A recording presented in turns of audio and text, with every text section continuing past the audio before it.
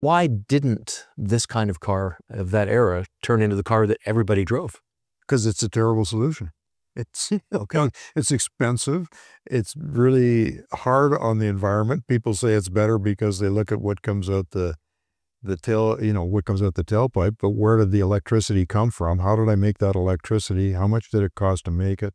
How much did it cost to move it? How much stuff is in the battery? I've got, all kinds of different things. It's a completely different supply chain that no one understands, but they just, they believe in the tooth fairy. They want it to be better. They assume it is.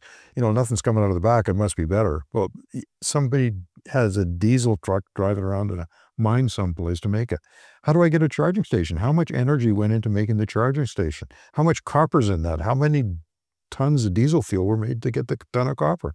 So it's just a not well understood system, I think. And so, people that have a very simple view of the world have a way of saying, well, that's way better, but they just don't understand the complexity that sits behind it.